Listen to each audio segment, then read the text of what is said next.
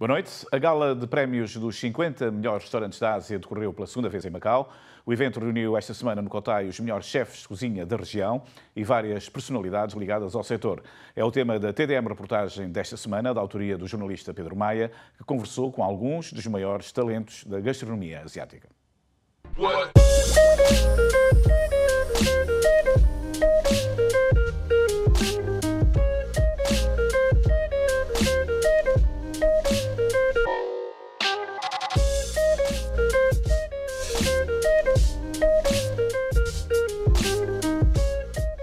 A noite é de gala naqueles que são os Oscars da gastronomia asiática.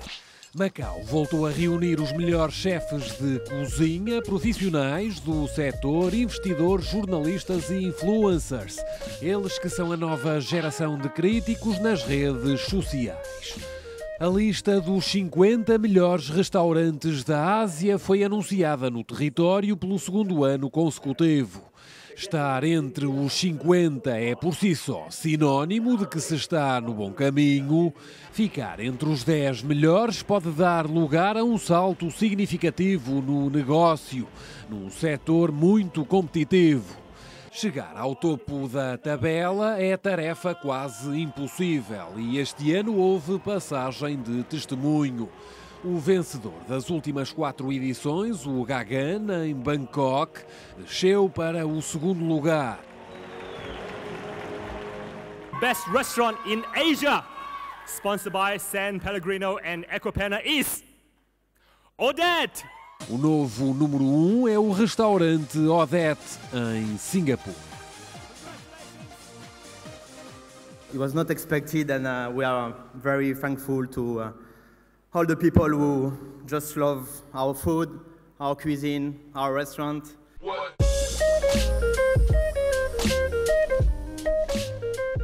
I think the cuisine we're doing in Odette, the DNA is a French cuisine, but it has really been impacted by the fact of the geographic location of Singapore and the use of a lot of vegetables, citrus and spices from the region. And this is something that I'm working on, and it's still a current process. I'm trying to explore the flavors of Southeast Asia and how to slowly infuse some in my cooking in the way I want it, in subtle touches that enhance the flavor without breaking the DNA of the cooking. And it's a very, very fragile balance to find. But it's an ongoing exercise.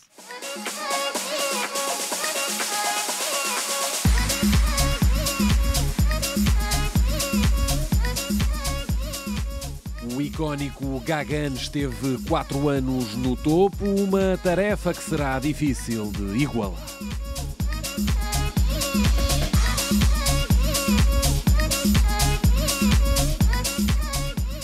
It's always good time to give space to the younger ones, because if I sit there and be like that, then it's the worst thing ever to happen to my career. Fame is a disease, and I thankfully did not get the disease.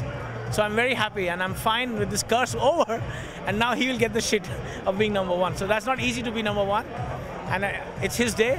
Give him time. It's his glory. O chefe indiano, radicado em Bangkok e reconhecido como um dos melhores do mundo, já tinha de resto anunciado que vai encerrar no próximo ano o restaurante que elevou a cozinha indiana a um novo patamar. There are 2 types of closing, one a funeral, one a ceremony. We go the ceremony way. We will party tomorrow in our restaurant. It doesn't make a difference whether it's number 2, number 1. We are still good, and that's good enough. It's consistent. Nos últimos 10 anos, o chefe indiano marcou tendências e colocou a alta cozinha asiática no mapa mundial. Asia has just begun. We in Asia, and do you know this, that we are crazy rich Asians? Yeah. We want our food before time. We want things to happen the way we want. And we are this third world appetite with a first world thinking. And suddenly the third world appetite behaves like first world. So we don't have social skills of being in a fine restaurant. We are loud, but well, I think New York is louder, but we are always have our own domestic approach to food. And that is why in Gagan, we changed everything. What did we do? Now, if you see the menu, which I showed in the video, it's made of emojis. We made 25 courses, out of which 22 will be eaten by hands.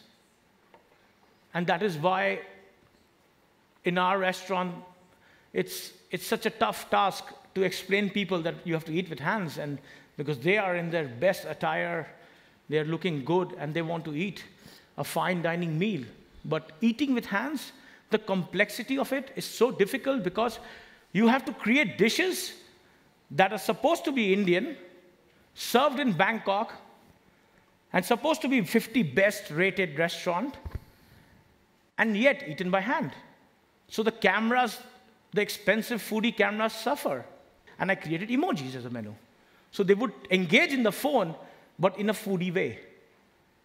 And then I will not allow you to eat in your pace. You will be dumped with food every 4 minutes to 5 minutes. Yeah. So you have no choice, just to eat. And food is the real hero, not the chef. We are the best orchestras.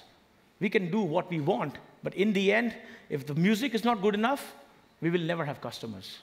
So we have restaurants from all over Asia, and there's a new movement out there, which is we are 30, 40 years late, but we are catching up fast. It's exactly like Olympics, it's exactly like music, it's exactly like everything else in today's world. I think Gagan as a restaurant and as a chef and personality would always be legendary in Asia for bringing so much excitement and attention to food in the region as a whole. With its Indian food, but also being in Thailand and also having influences from Japan as well. He was an amazing ambassador for Asia. The restaurant, of course, Gagan still remains an incredible restaurant, but a restaurant like Odette, which has built over the last 4 years a super reputation. It's a very different style of restaurant to Gagan's, completely different.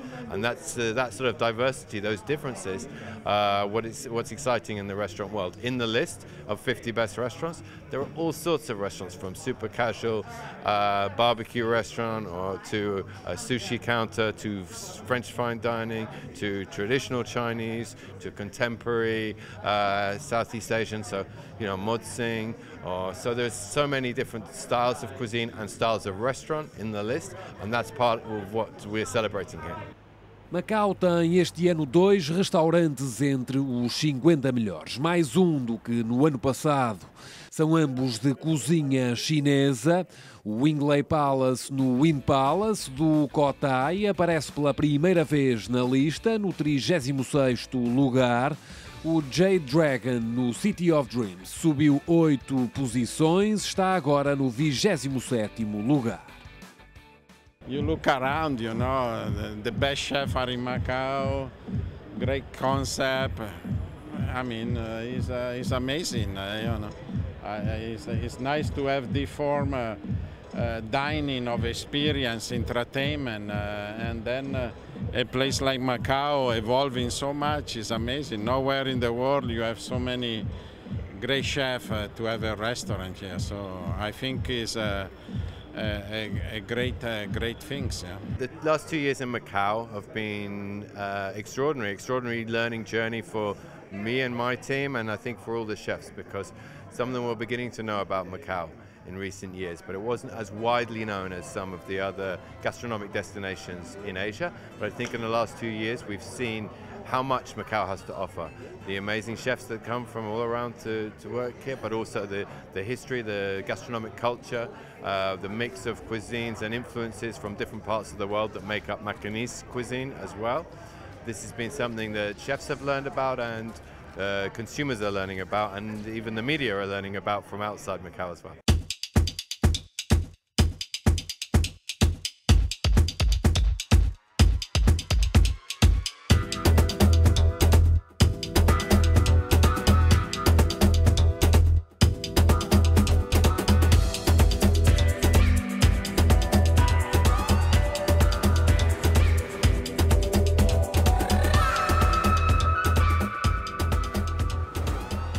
before we actually brought Asia's 50 Best to Macau, I think we had about 2 to 3 years of negotiations.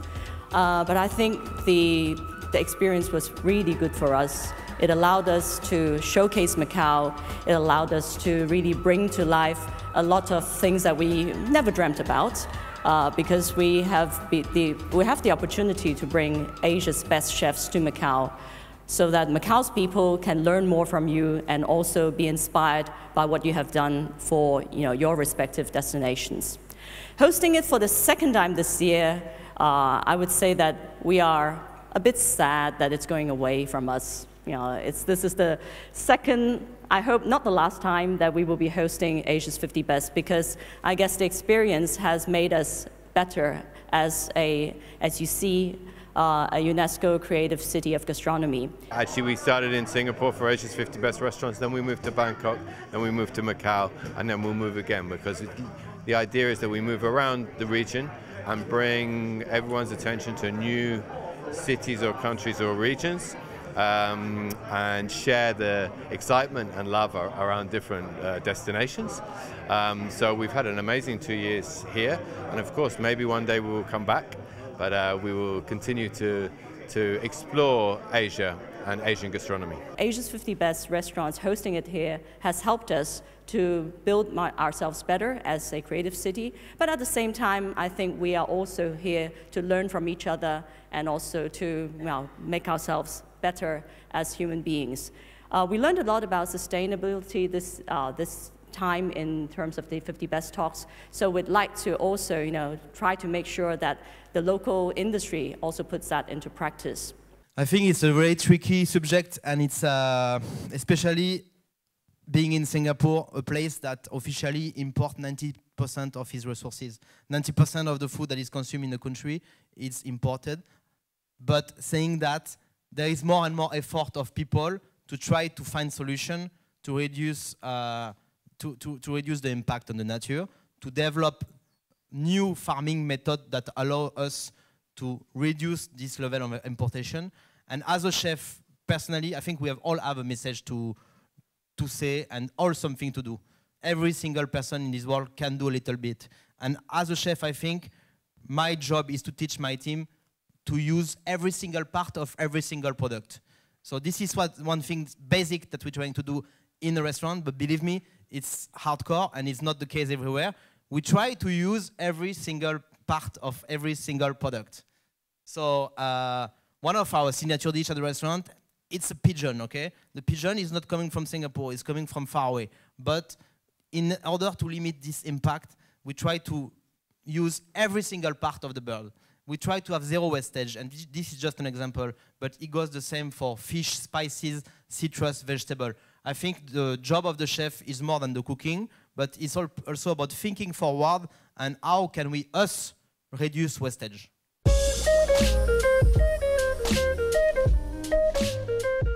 Este ano o evento contou com um parceiro português. Os Douro Boys foram um dos patrocinadores oficiais da cerimónia.